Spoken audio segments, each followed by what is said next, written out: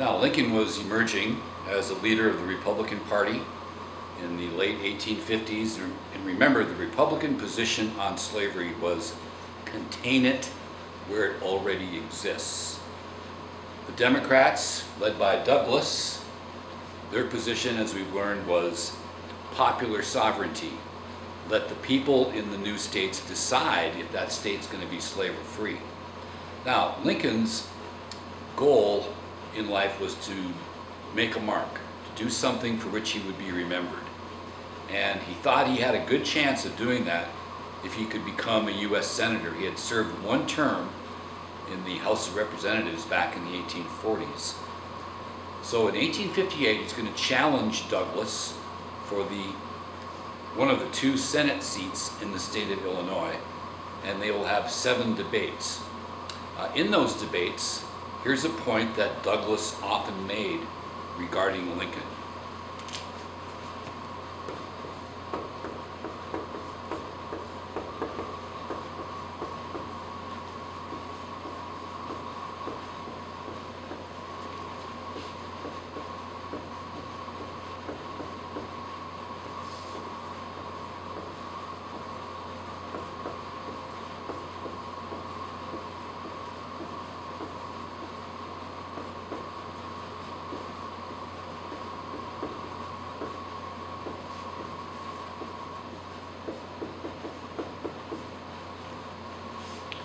Now, this is a pretty good point made by Douglas. Lincoln was on record as being against slavery. That was very clear. And so Douglas took it a step further.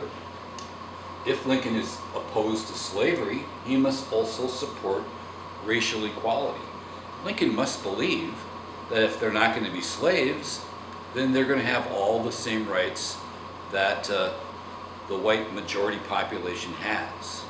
Now, Lincoln's going to be forced to respond, and I put one of his responses on your study guide for you to read on the chapter Liberalism and Lincoln, so make sure you do that. And here's the gist of Lincoln's response.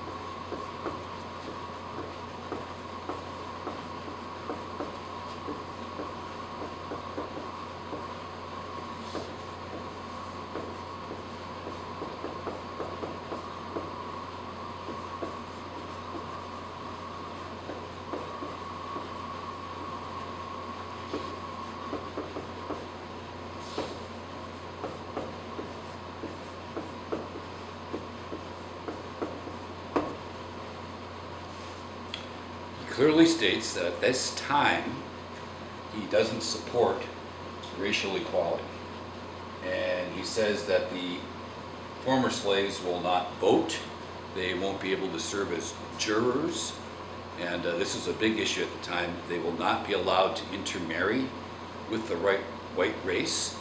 And so, as you can see from the study guide and from what I'm telling you now, this statement is easily interpreted as a white supremacist statement. Now, I will add that if you read it, Lincoln chooses his words carefully, and it does not mean that he might not change his mind or hold a different position later. Now, in 1858, you have to remember that you could probably take all the people in the United States that believed in actual racial equality and maybe put them in Marion Auditorium, even with some social distancing, to put it into our terms of our day. And so Lincoln was not unusual, and the people in his crowd that were listening, they would have shared the same views. Simply to be against slavery in 1858 did not mean that you favored equality of the races. So I think Douglas was making a great point here. If they're not slaves, what are they going to be? If they're not going to be equal to white people, there must be some middle ground somewhere. What is that? A new category.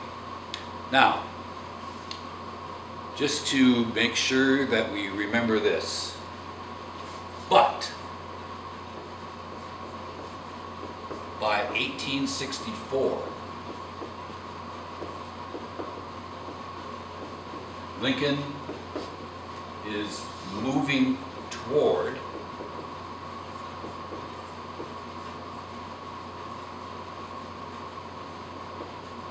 racial equality.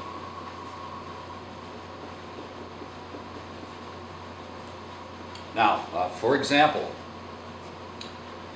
I just finished the latest biography on Abraham Lincoln, and in that biography I learned that as early as 1864, Lincoln is corresponding with officials in Louisiana, and Louisiana is in the process of being restored as a state in the Union even before the war is over. And in those letters, in that correspondence, he is suggesting that on a gradual basis, the former slaves be given the right to vote.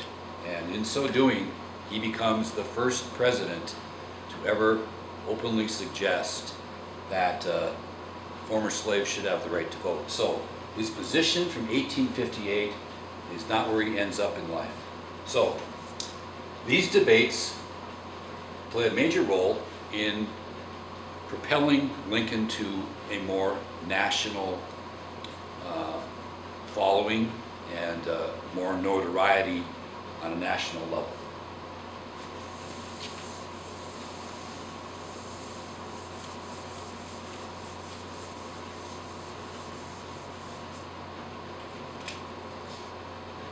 Here's number 2.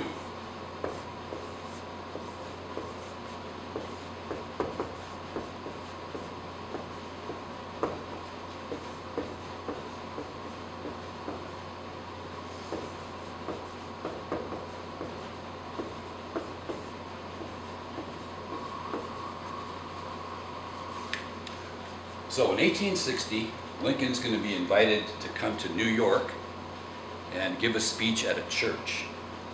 Now, as he's traveling on the train, they decide that he needs to be in a larger place, so he's going to speak at Cooper Union instead of the church. Before he left, what Lincoln did was examine the voting records of the men who signed the Constitution.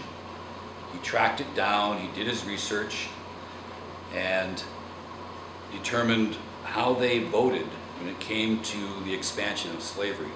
He also went to a tailor in Springfield and ordered a brand new suit for which he paid $100, which would be like paying, you know, $1,000 or more for a suit today. When he got to New York, he went to Matthew Brady's studio and had his photograph taken. And later on in life, he'd say 2 things made me president: Matthew Brady's photograph and my speech at Cooper Union.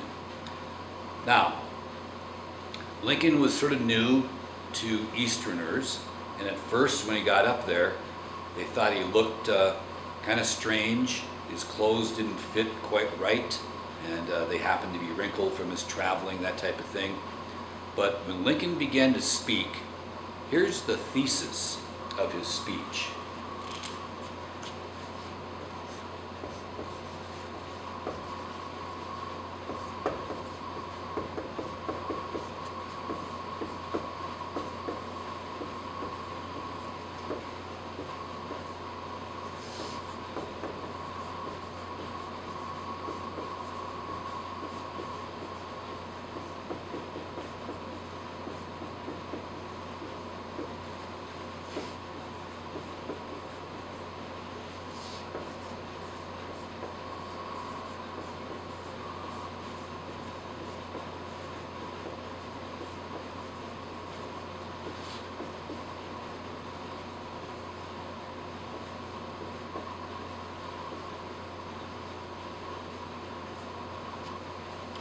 Now, I'll give you a couple of moments to write that down in your notes.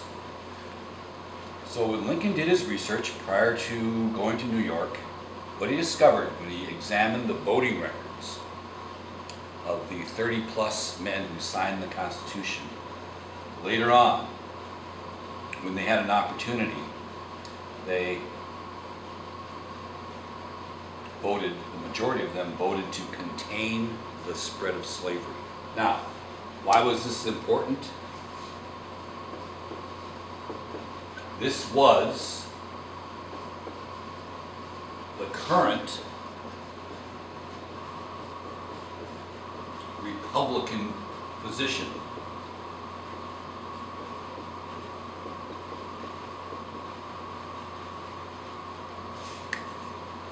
So what Lincoln and the Republicans were saying is, we got to get back to what the founders thought, that slavery isn't going to be around here forever, and the federal government does have the right to contain the spread of slavery.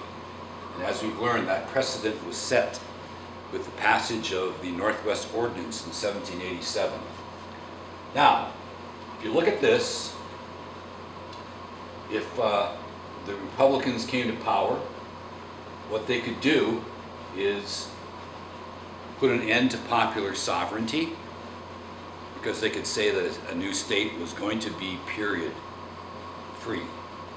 It would also do away with the ruling in the Dred Scott decision, because if the federal government had the power to contain the spread of slavery and could say that a new state was going to be a free state, then you could not bring slaves into that state. And so these were two of the things in 1858, the Lincoln-Douglas debates and the Cooper Union speech, which helped to bring Lincoln into the national spotlight.